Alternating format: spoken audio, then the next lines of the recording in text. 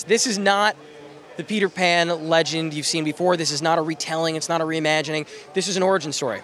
This is a movie that asks the question, who is Peter Pan? Why is he Peter Pan? How did he get to Neverland? Why do he and Hook hate each other so much? And all these are questions that I've sort of been obsessed with since a very young age. I love the original Barry book. I love a lot of the retellings. But I've always wondered about how it all began. And that was the motivation for the film, and that's the story that people are going to get to see if they come see Pan. Of course, the villain of the piece is Blackbeard. Can you talk a little bit about your choice of that character and what Hugh brings to the role?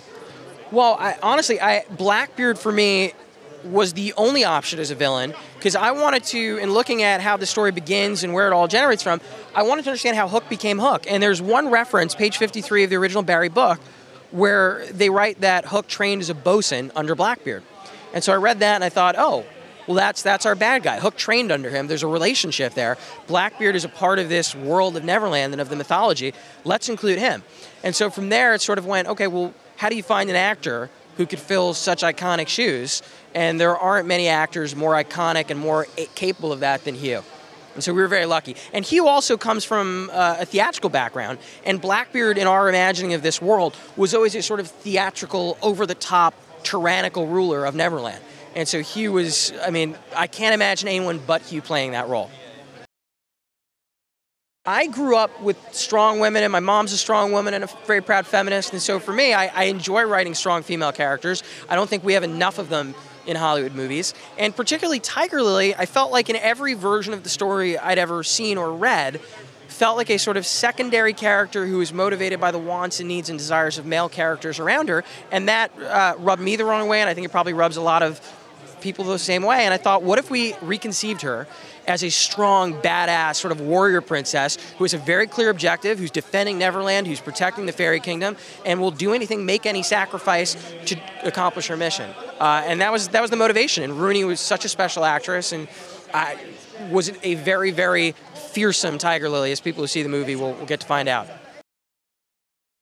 The movie is called Pan. And I always saw this film as a Peter Pan origin story where we're introduced to the characters around him, but don't fully get to see them become the people they're going to become. So Peter, without giving too much away, ends the film somewhat similar to the Peter Pan that we're introduced to in Barry's book, whereas Hook still has a long way to go.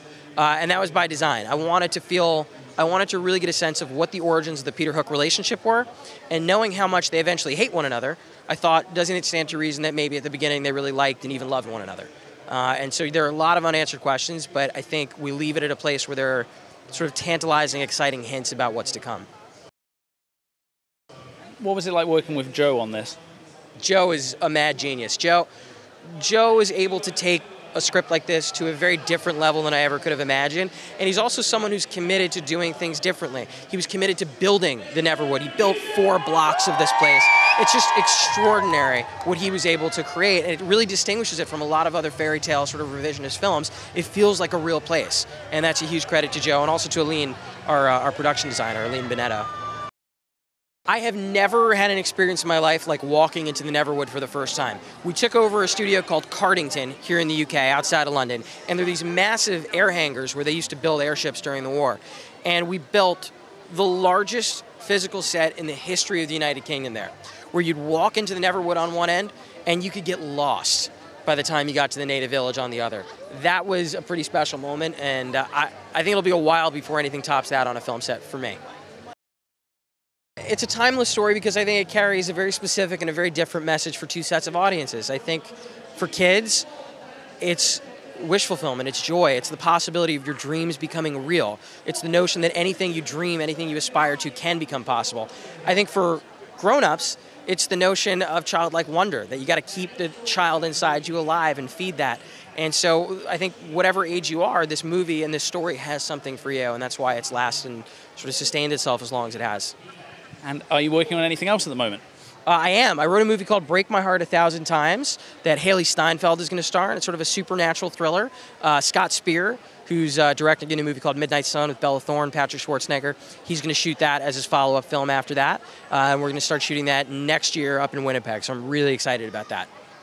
fans will be excited as well. Can you tell us any more, just what it's about? Yeah, it's based on a great book by Daniel Waters of the same title, and it takes place in a world where some event has happened, we don't quite know what, but as a result, ghosts are now a part of our world. They're a part of everyday life, and it's a story of a girl who lost her father, sort of navigating this world and realizing that ghosts have a very specific warning for her, and she's got to figure it out in time for all of us.